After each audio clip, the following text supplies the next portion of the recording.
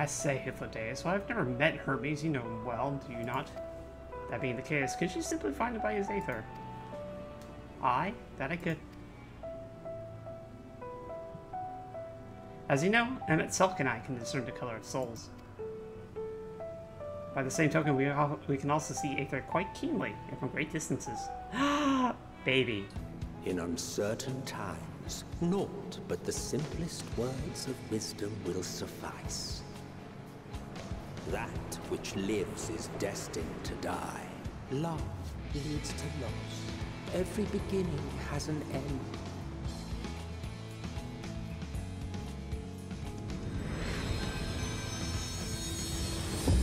Treasure every moment, every step of your descent.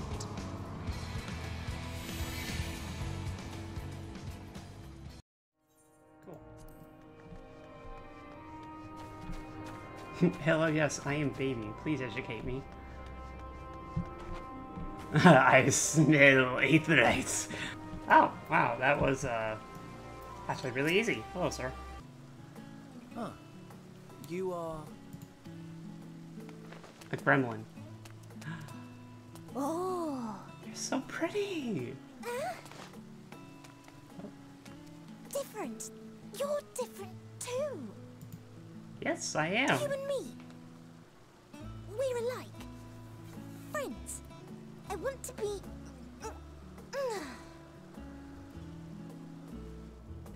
Wait. Please.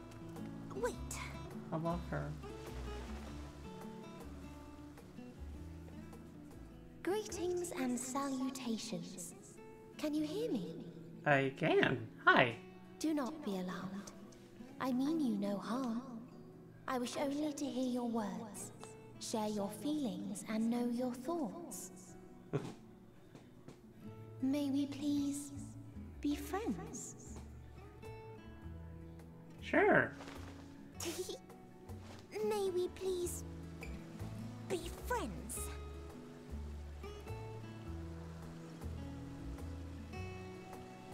Ah, I see you found him.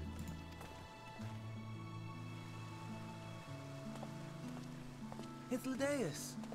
It's been a while. Too long, I think. Oh god, it's the same voice. Too long indeed for close collaborators. On this blessed occasion, I bring not only myself, but others who long to speak with you.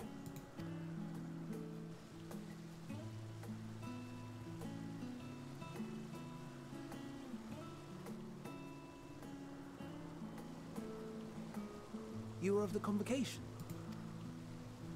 Emet-Selch at your service. Do I have the honor of addressing Hermes, Chief Overseer of Elpis? You do. You have traveled far for it. Given your facility's purpose, its remote location is something of a necessity. Would that I didn't have to rely upon a guide. Oh, you wound me. Have I not ever been an attentive and helpful friend? Only the most attentive and the most helpful.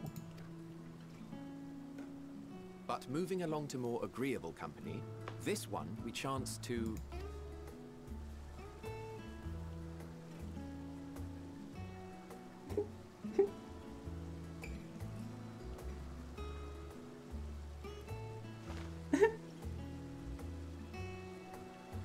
Well, you certainly have her attention. Is she one of yours, Hermes?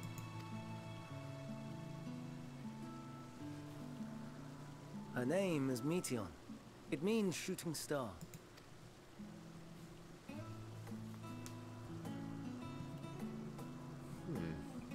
If I may make an observation, her ether is terribly thin. I fear she might dissipate at any moment.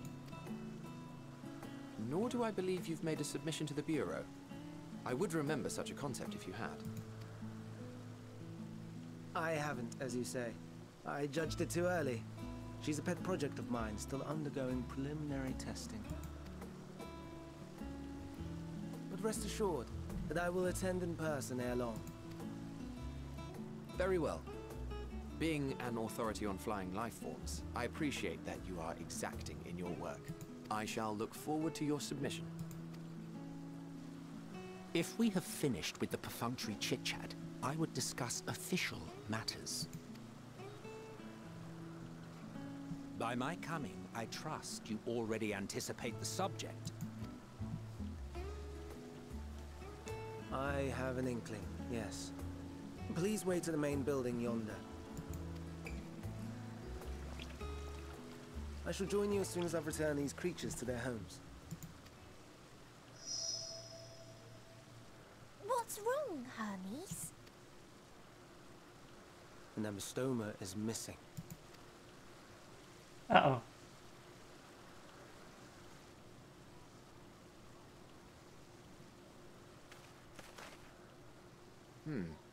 I may have found it. A creature with the self-same ether as those there, nestled in the boughs of a tree outside the grounds.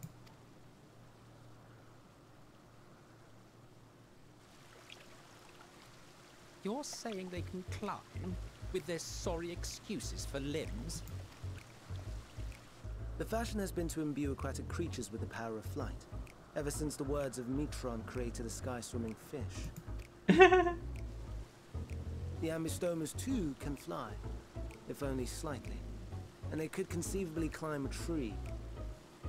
Whether they can come down safely, however... Excuse me. He's got to save the baby. I'll help, too!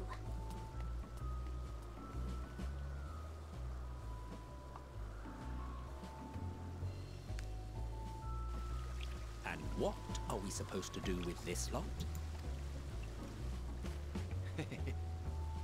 May I suggest we split up?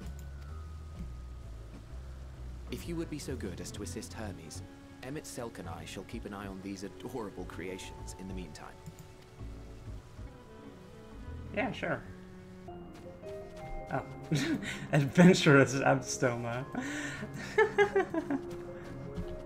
love him. Yet though he has been safely extricated from the tree, Hermes appeared to have found himself in quite a predicament. Oh.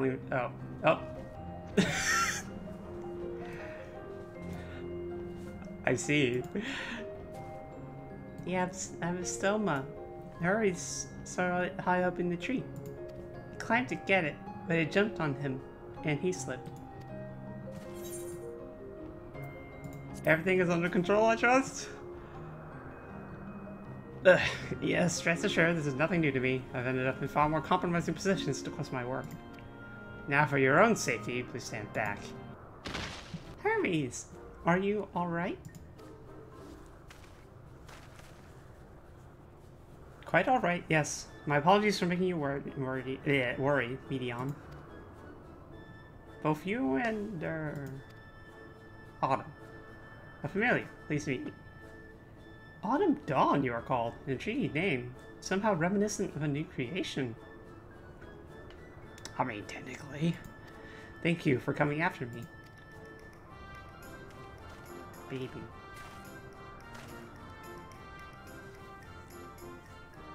As for you, little one, you must be more careful. You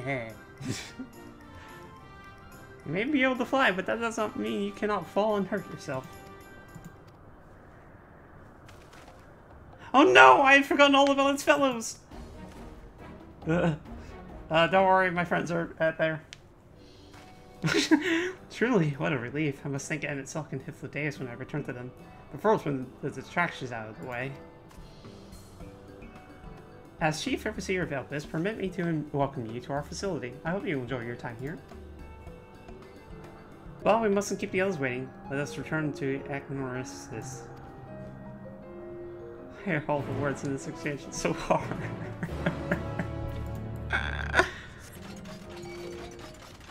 Oi, not now. Wait till you're a hunt. I'll be back then.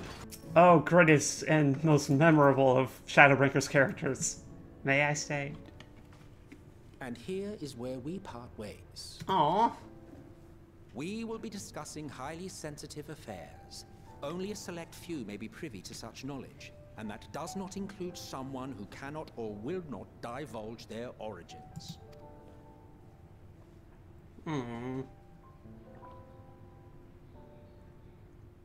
What? Will I have to remove you by force? I like to see you try, boy. I have important things to say to him as well.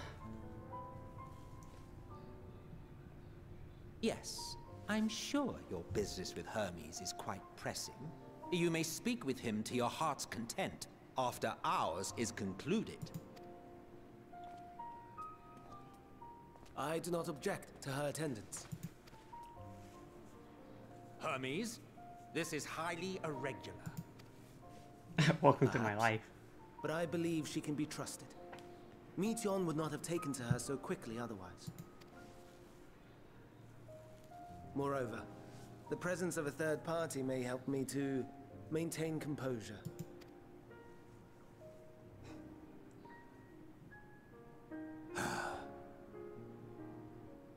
As you wish, then. Be set on all sides. Behave yourself. Do you hear? Don't worry about me, she says with the biggest LOL face she can give. So, it's finally happened then. Aye. Van Daniels declared his intention to step down and named you as his preferred successor.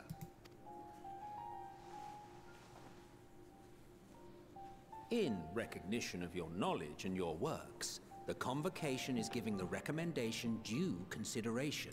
As one who does not know you personally, I am to use my impartial eye to take your measure. And above all else, to ascertain your disposition towards the invitation.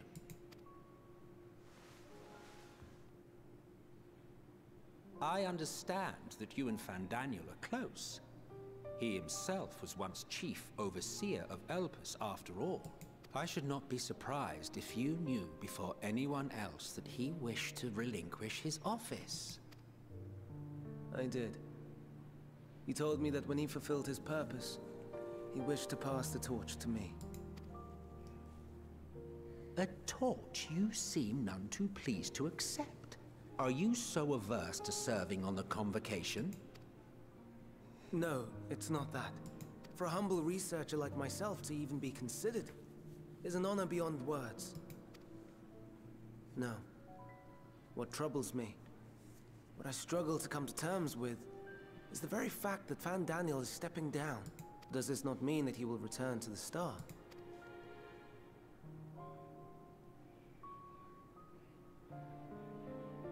Of his own volition, yes. Like so many others have before him. Return to the Star? Does that mean die? Well now, that's not a word I hear often. Is that what you say here in Elpis? Mankind is the life of Atheris. Each of us, a drop of blood flowing through its veins, bearing sustenance. In our finite time upon it, 'tis our duty to make it a better place, that all who call it home, now and in future, may abide in happiness. To that end, we have dedicated ourselves to the pursuit of enlightened creation. And by our efforts did we transform this once untamed wilderness into the peaceful paradise you enjoy today. To return to the Star whence we came is a privilege afforded to we who have so loved and nurtured it. A choice embraced by those who have lived their lives to the fullest, in service to our world. And when they depart upon this journey, it is beautiful, always. Maybe, but it's still death. The 14 are no exception. 'Tis believed no occasion is more felicitous than the fulfillment of one's duty. Our office becomes our lives, and to retire is to return, or so the majority of us hold. Some few have elected to eschew custom. Mayhap you feel Van Daniel's deeds do not warrant his return, yet you should know his accomplishments as well as any. During his time, he conceived of countless outstanding concepts. And channeling the wealth of experience he attained here in Elpis, he brought forth many new specimens. I know of all this. I do. It's just... I cannot fathom why someone so great and wise, who could still do so much good, would want to end it all.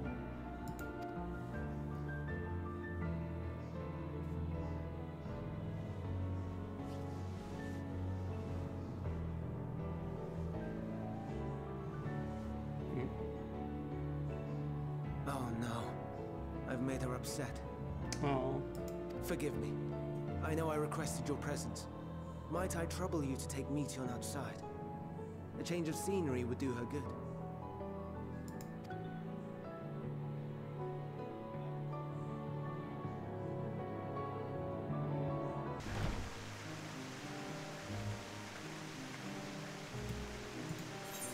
Yeah? Jeez, I thought the final days would go. Hermes gets sad when he thinks about death. When others are sad, I'm sad too. That's how I am. How he made me. But don't worry, I'm fine. So, why didn't you come here? You want to learn about Elpis and Hermes. Ooh, teach you. I can teach you. We could take turns. I tell you something, then you tell me something. Sounds like fun. It will be. It will be.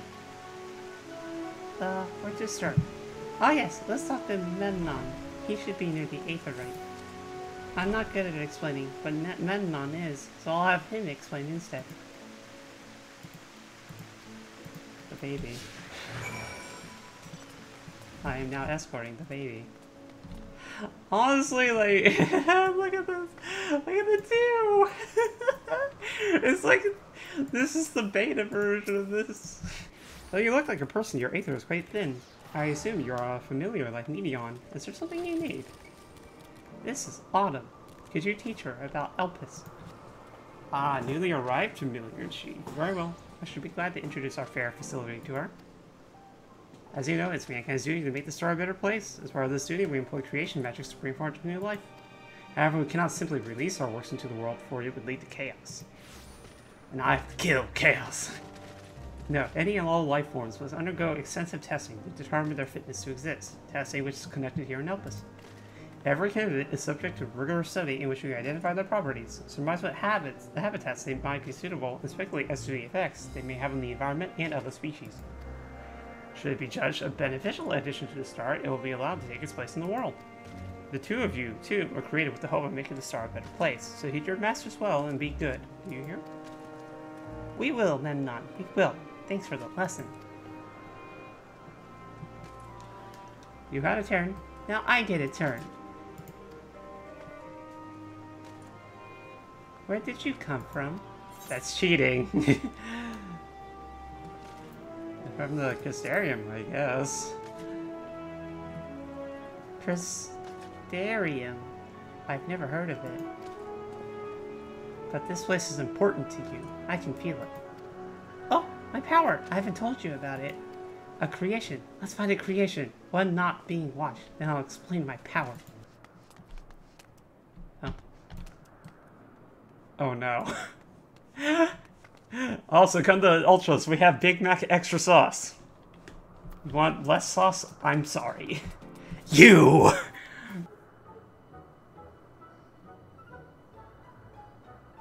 Oh! This creation is perfect. But I don't remember seeing it before. Perhaps it's new. Or perhaps it chased me between a dimension and through time. Anyway, I'll try reading its mind. That's my power.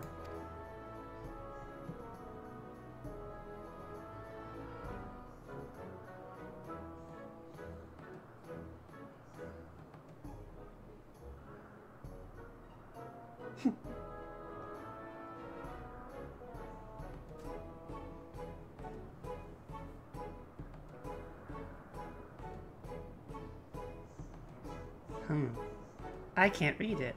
Or maybe there's nothing to read? Wait, please wait. I'll try again. With you this time. Okay? Okay.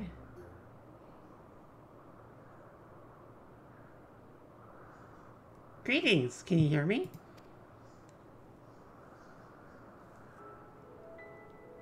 This is my power. I can read the emotions of those around me and project my emotions to others in return. I'm not actually speaking to you in your mind. Rather, you are converting my emotions into words and intentions, a process performed subconsciously by intelligent life forms. This is extremely relevant to our interests, and I should probably take you back with me.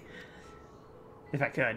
This ability is vital to my mission, for it allows me to interact with intelligent beings, even should they communicate via unknown languages or other non-verbal means. As a consequence, I am clumsy at speaking. Yet though I struggle to express myself in this fashion, Hermes wants me to speak as much as possible, for everyone has thoughts and feelings that they may wish to hide.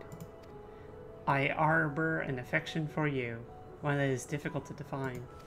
Aside from the fact that you share common traits with us, your thoughts are complex, prismatic. They draw me in, and leave me wanting to know more. Out of respect for your privacy, I will refrain from using my power when speaking with you. Nevertheless, I want you to know that I wish to be your friend.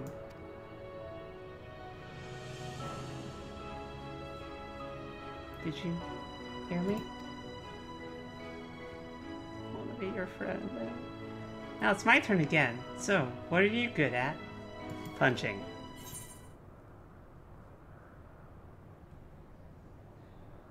Punching. Oh,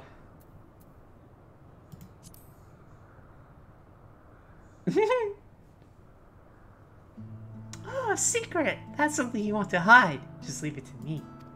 There, I blocked it out. I can't block everything, not strong feelings. That wasn't too strong.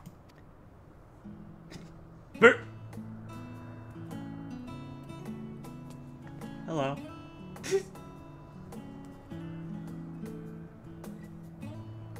I think we might be bothering it.